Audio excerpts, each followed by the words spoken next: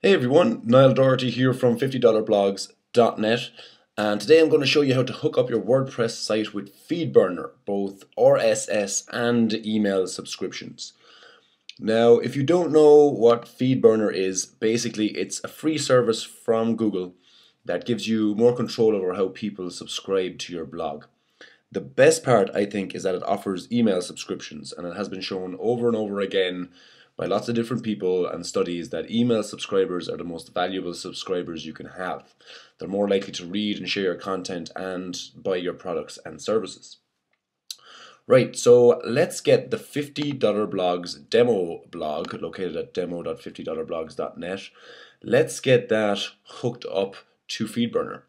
The first thing we need to do is find the native feed of the blog, which for WordPress sites is always located at /feed, like this. Okay, so it's just a big jumble of stuff. Don't worry about that if you don't understand it. All we need is the URL. So we are going to copy that, and then we need to head on over to feedburner.com. Now, if you're not already logged into Google, you'll have to do so to proceed. You'll see a screen like this first. Once you are logged in, you will see a screen like this.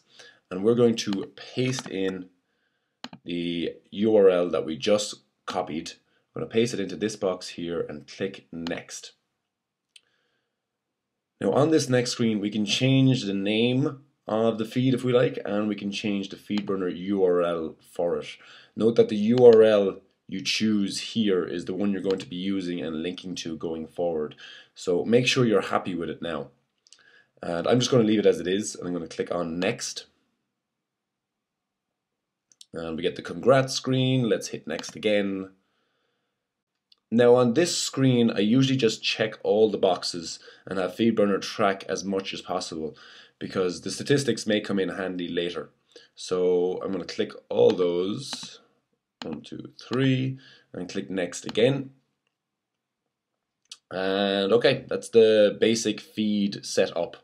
One other thing I like to do though is to hit the Optimize tab right here, and then the Smart Feed option to the side, and just activate that to ensure maximum compatibility.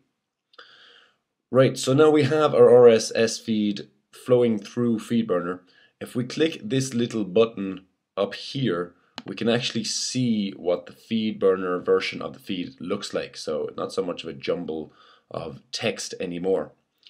Now the next step is to make the default feed on our WordPress site redirect to this new Feedburner one.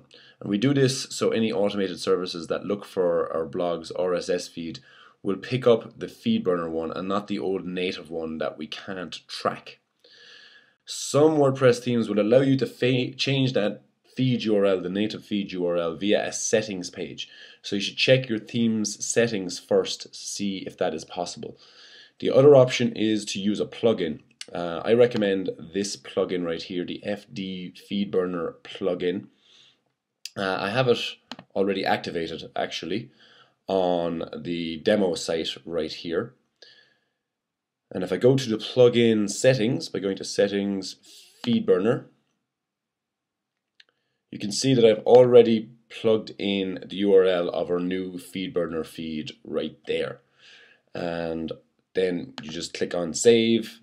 And now when I try to load up the native RSS feed of the blog, that should redirect, we'll do a hard refresh, that should redirect to the Feedburner feed for us, and it does. So that is perfect. Okay, so the next step is to set up email subscriptions via Feedburner. This is the cool part, and it's actually pretty straightforward. We first need to go back to the Feedburner settings page, and we're going to hit the Publicize tab in there, and then we're going to click on email subscriptions here to the side. Now once in there, we're just going to hit this Activate button. Okay, so that's active or activated, and now there's two ways you can actually have people subscribe to your blog via email. One is just by clicking on a simple link on your site which takes them to a Feedburner form to enter their email address. For that option, you'll just want to copy and paste this subscription link code down here in the second box on this page. But we want to be a bit more fancy here and put a sign up form in our blog's sidebar. So to do that, we need to copy the form code here in the first box. So I'm going to highlight all of that and copy it. Once we have it copied, we need to go back to WordPress and we're going to head to the widgets control panel. So this is the widgets control panel on demo.50blogs.net. In here, I'm going to grab a simple text widget and I'm going to drop it at the top of the widget area up here.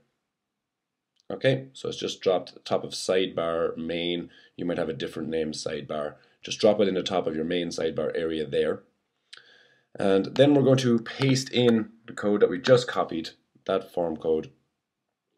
And we should add a title. We can say free email updates. And then we're going to hit the save button down here. Okay, so once that's saved, we need to go back and refresh our blog page, which is back over here. Whoops, not over here. It is, I think we lost it. Let's go back and back and back. Here we go. Okay. Okay, so you can see now that we have a nice little sign up form here in the sidebar.